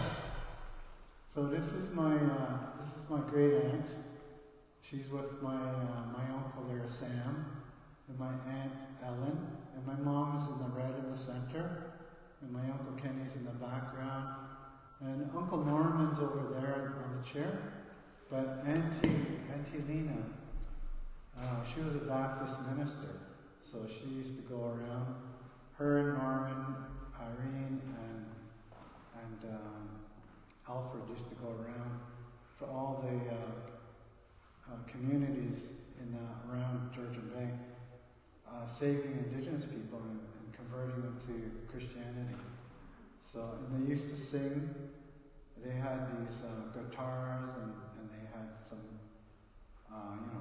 percussion instruments, and they would go around and they would be saving these Indigenous people, but they wouldn't be saving us. Well, they didn't like us too much because we were traditional, and they were always trying to, convert us. But we were just too, activist-like. It was very hard for us to accept that change. But I understand why, they were like that, because this is a very interesting story I'm going to tell you. My Auntie Lena, she was,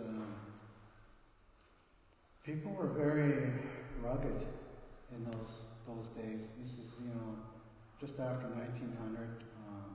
She's in her 90s there, and that's probably in the mid 80s. She was very old, and but she was really alive. She was able to do many things until she got really sick.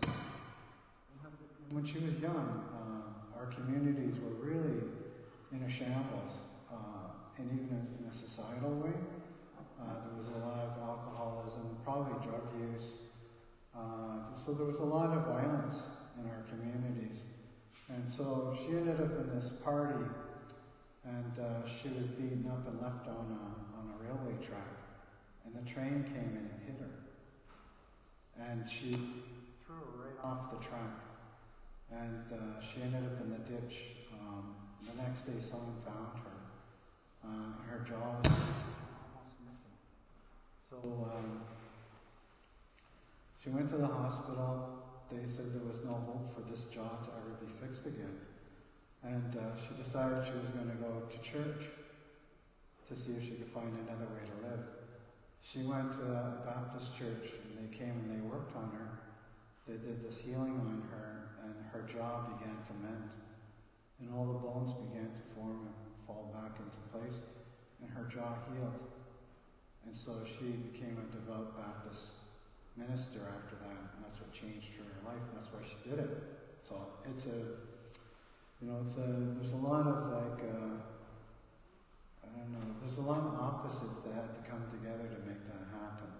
And so she was very much always praying around us, and she was always trying to get us to help her do her holy things. So, we were young. We didn't know, and we just did our best to try and make her happy. So that's Angelina. And that's where the church was, on Rooster Point. I put a little map there. I don't know, if you guys ever travel around, go check out Rooster Point. Go check out Wasauksing, Perry Island. Try to go to the powwow. Look on the internet. You can see when that powwow is going to happen, and maybe I'll meet you there. That'll be fun. Okay, next. So I just wanted to share some of my ancestral history. There's Tecumseh. He's my great-grandfather. And then my other great-grandfather is here on the Toronto Purchase. So that first name up at the top there, that's my grandfather there. His name is Chichok. So Chief Chichok is my great-great-grandfather. And he's connected through my grandmother too, Ethel. Ethel had all these connections with Chichok and Tecumseh. So both of those lineages run through her family. And in that family there's all kinds of chiefs, even up till recent times. Those family members, the Joneses, are still chiefs of that reserve. So there's a lot of leadership in this family. That stick there is like a messenger stick. They call it the sacred slab, like in the archives, in those books, in the historic books. And that plaque there is, I didn't know it was going to be seen so poorly here, but the plaque there it tells you exactly Tecumseh. I'm at his birthplace, so I went to Ohio to go see where my grandfather was born, because it was that place right there that they had set up this makeshift camp, because his mother was going to give birth that day. He said, we got to make camp here. So he had the baby that day. That night before the baby was being born, just while the baby was being born, a big meteorite went across the sky. It was a big green one. It created this green light as it streaked across the sky. And so that's how Tecumseh got his name. That name, Tecumseh, means panther crossing the sky. And the only meteorite that you could call that was a green one, because that panther has a green eye. That's why they said it was the panther crossing the sky. So that's how Tecumseh got his name. And so, his name is a prophetic name. All of us have a spirit name, and it's a prophetic name. So his name, because the settlers were calling him Shooting Star, but that's what his name meant.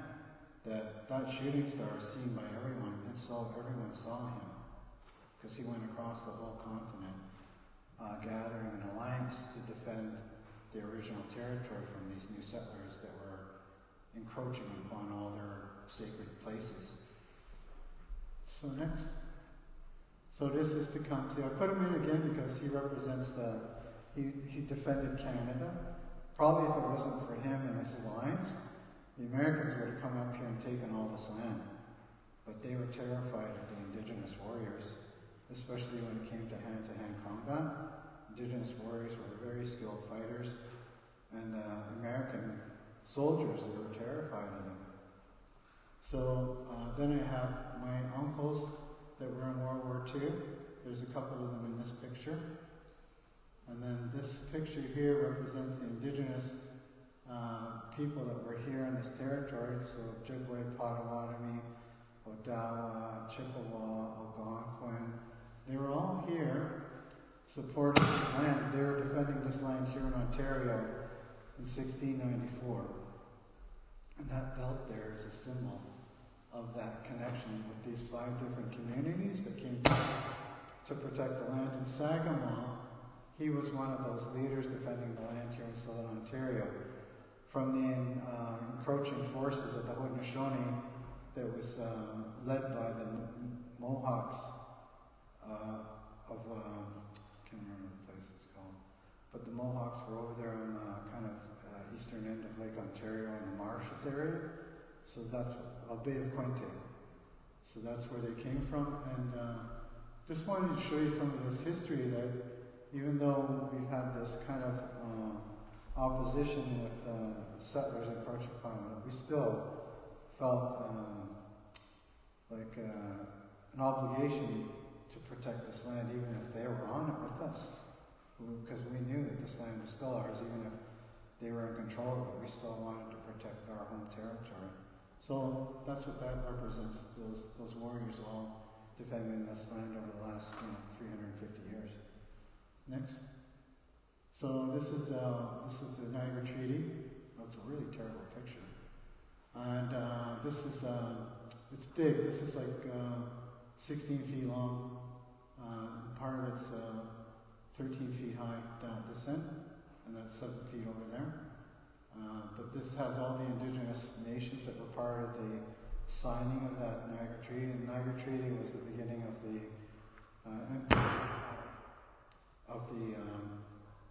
Indian era. So this was the first time that Indigenous people were given any representation.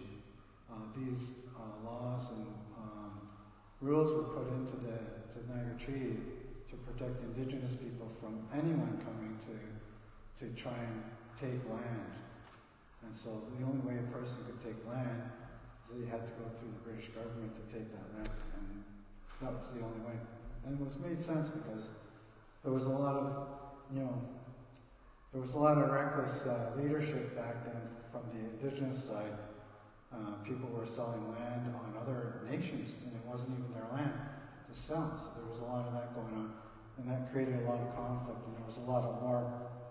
So the Mississaugas migrated from a place called the Mississauga River. They were part of this last thing, you saw that belt with its 5 diamonds. Those diamonds each represent a fire, or represented a community. And that shell represented the sun. So as long as the sun shines, that treaty was in operation. So they came down here in 1696 to defend the land against the invasion of those Mohawks. Saginaw was one of the leaders. Chief Yellowhead was another leader. There was 2 battle sites. One was Skull Mountain, and the other one was Skull Island. And the place is called Nottawasaga.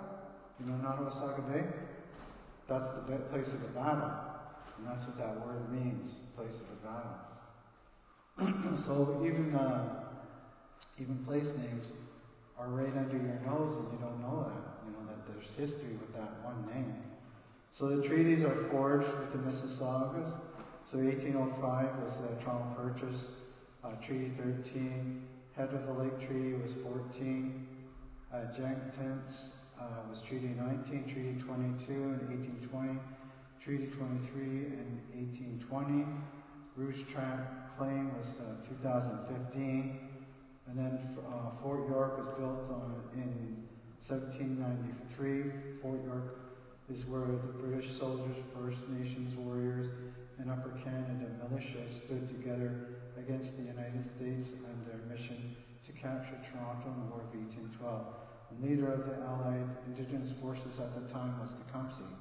So I have a lot of very important history connections in this country, and when I was growing up, I didn't think much of this. I didn't really understand what it really meant.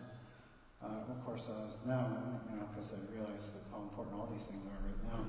But this is sometimes you have history in your hands, and you just don't know how important it is because it's your family history. It's only my family. Who's going to know? Who cares? But as you get to a place where your mind is open and more expanded, you can see better that this history is all important, because you may be a small thread, but that's a small thread that nobody else knows about, and it's important to share that. So that's a message to all you guys.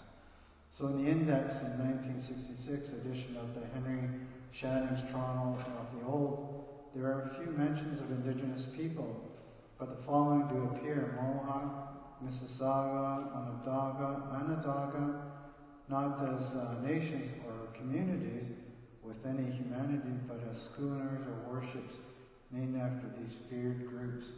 So that just goes to show you how far back the marginalization was happening. So we're talking about 1966, and this is the modern, considered modern era. We're in the 60s in this country. We're in modern times, and yet no mention is of these original inhabitants is really enough to bring any notice of. So did the adoption of the savage Indian mascot used by American leaves and the military complex such as the Redskins, Braves, or the U.S. military's Apache helicopter and Tomahawk missile emerge into the mid-1700s British North America.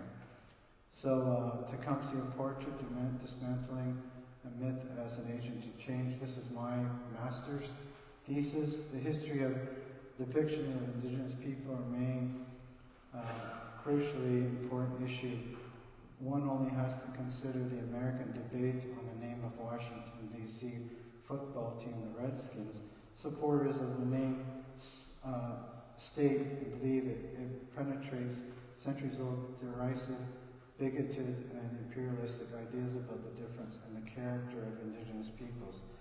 This contemporary derogatory distortion of Indigenous peoples through the use of the term Redskins illustrates the important need for Indigenous scholars and community workers to present a counter-narrative to displace the colonial imperial mythology embedded in American and Canadian history. So that is my thesis. It was a very intensive thesis because if you can imagine, 80 pages of that kind of writing, it was brutal. It was really brutal. This is really important. You guys, at some point, here are the names of the many nations connected to the original people of this land who you are seeing here. In fact, the migration across the land, one of these nations represents 5,000 years to become distinct as a language and branch beyond the original creation story. So what this is that it's a list of names. And so it's the Anishinaabe, Ojibwe, Odawa, Potawatomi, Algonquin, Chippewa, Nominee, Outagamie, Fox, Cree, Eastern, Moose Cree, Swampy Cree, Plains Cree, Nipissing, Tufkama-Yuan, Mississauga, Fox, Nandicoke, Winnebago, Delaware, Blackfoot, Arapaho, Dakota, Nakota, Abenaki, Mi'kmaq, Penobscot, Passamaquoddy, Maliseet, Mi'kmaq, Western Abenaki, Massachusetts, Mohican, Muncie, Nanticoke, Powhatan, Carolina, Illinois, Shawnee, Narragansett, Mohegan, Pequot, and Loup. So those are all connected to the Ojibwe. And so what that means is basically that this is we see all these different names. You are looking, and when you can have it in a list like that, you can look at it as a migration across all this land. Because wherever they are settled in here, right across Canada, down into the United States, down into Washington, D.C., they are all part of the Ojibwe people. They've been here a long time. And you know what? So a million years doesn't seem like it's out of reach that they've been here that long, if there's that many nations connected with one nation. And how they know that is because they all belong to the same language family. There's only one last page to read here, which is great. Oh no, so there's two more. So the Ojibwe arrived before, okay, no. So I have this happen now.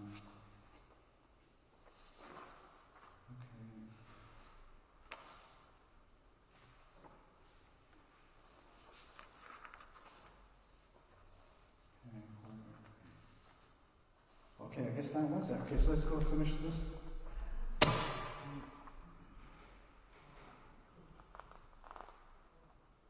So this is the beginning of the residential schools. I wrote it up there. It says that we didn't get the vote till 1960. Residential schools started around the 1850s. And so it wasn't until 1953 did they amend to the Indian Act to remove sections that restricted customs and culture. So 1952 was the point at which we decriminalized the Indigenous culture. That was the year it began. So by the 1960s, that's when people began to come out more and begin to start practicing their culture openly. And it was at that time that our young people began, in the 1960s, going to the elders to find out who they were. And so this is how that Seven Fires connects, because the Seven Fires talks about the seventh fire, when the young people begin to go to our elders to find out what this knowledge is and who they are. It's that is the time that this is the beginning of the seventh fire when that happens. So not only did our young people go looking to our elders for this knowledge, but so did the young settler children. They started going too. And so what did they become known as? And they even mentioned it. They mentioned this, that these young people would be recognized as the flower children. Right? They said that 1,200 years ago. So this is really important stuff. And so these guys represent, this was just before they went into residential school in 1892. They were going into residential school. This is what they looked like when they went in. And when they came out, I didn't get the picture, I couldn't find it. But they had a picture of them in their little suits, and their hair all chopped off. They didn't look the same at all. So next. So this is, that's a map of the migration route of buffalo. 3 billion acres of land they would migrate through. It'd take a full year to go around this whole thing. And there was 60 million buffalo here in North America. And there's some of the evidence of the decimation of the buffalo, just all those skulls. They were using them as fertilizer, and they were using them for China. So the best china came from England, and they were exporting that to England, not in that form.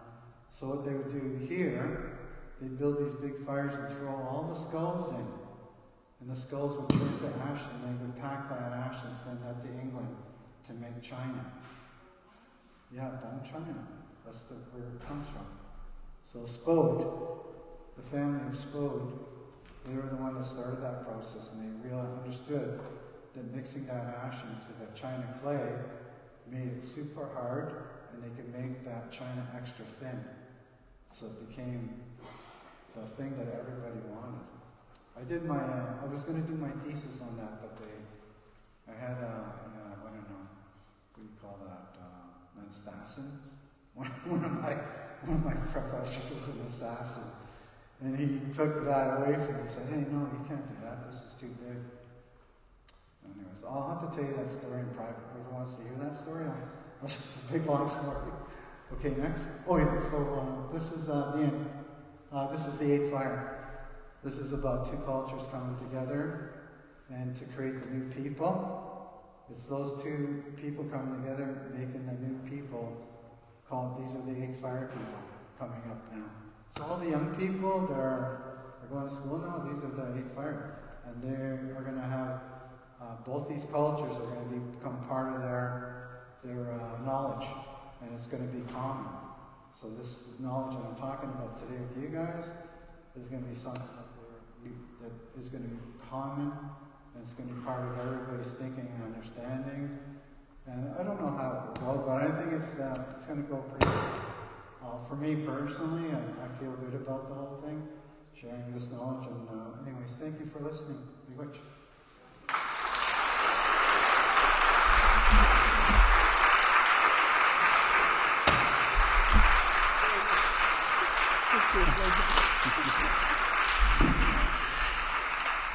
Well, it's a little later than what we had planned, But what I'm going to suggest is, for those of you who can stick around, we're going to put some juice and cookies in the back there, and if people want to just talk informally, I have to be on a plane very early tomorrow morning, and I'm going to have to leave, because otherwise I will not get up in the morning.